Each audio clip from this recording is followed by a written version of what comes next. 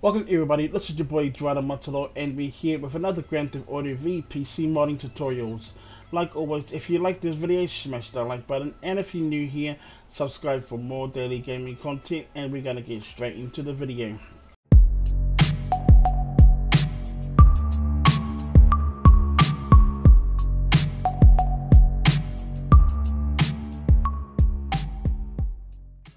Welcome back guys, this video is all about on how to install your working Wastelander inside Grand Theft Auto V. So like always, make sure you do download all of the requirements that's inside my description below, and make sure that all your requirements is the latest version. Once you have completed it, then install all your requirements as well.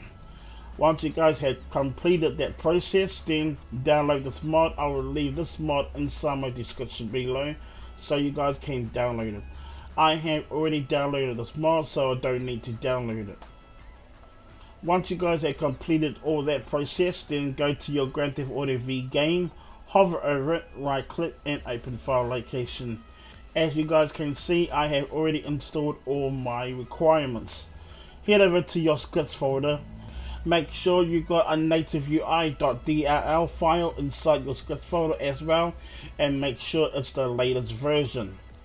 Go to your working Wastelander extract folder, open up your working Wastelander folder, and then now click on working Wastelander.dll file, and then paste it inside your scripts folder. Exit out of your extract folder and go back to your main Grand Theft Auto V folder. Right click, refresh your folder, exit out of your game folder, right click, refresh your desktop, and then I'll see you guys in the game.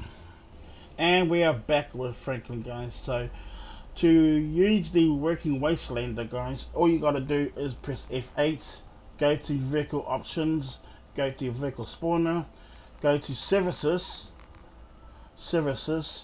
and go right down the bottom, and there goes the Wastelander. Spawn the Wastelander, okay, and then now just park it on the side for a bit. Press F to exit out of the vehicle, and then now let's go and find a vehicle. We're going to use our own. And now all you got to do, okay guys, is just go closer to the working Wastelander and press E, and there you go.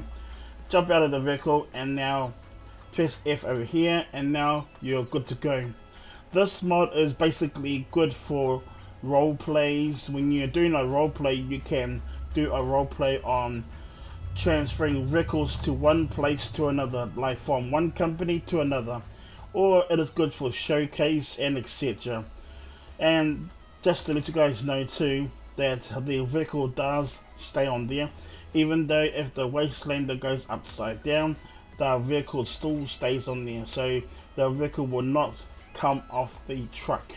If you guys want to detach it, okay, all you gotta do is stop on the side of the road, okay, press E again, and see guys, there you go, the vehicle comes out nice and perfect, and now you guys can basically drive around the car and the vehicle.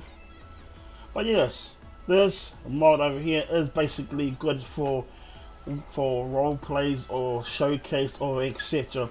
Or if you're doing a movie or a film, it's good for making videos. So yeah, just to let you guys know before I do leave, okay, is to make sure that you download all other requirements that's inside my description below, and make sure that you install all the requirements too.